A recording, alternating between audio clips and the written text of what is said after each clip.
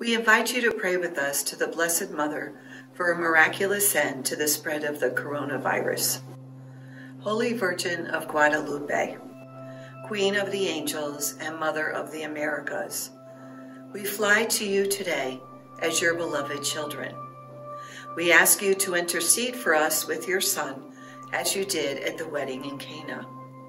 Pray for us, loving Mother, and gain for our nation and world, and for all our families and loved ones, the protection of your holy angels, that we may be spared the worst of this illness.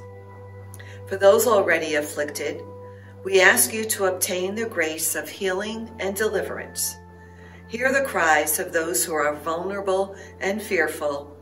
Wipe away their tears and help them to trust.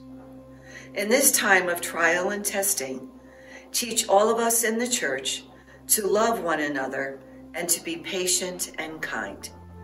Help us to bring the peace of Jesus to our land and to our hearts.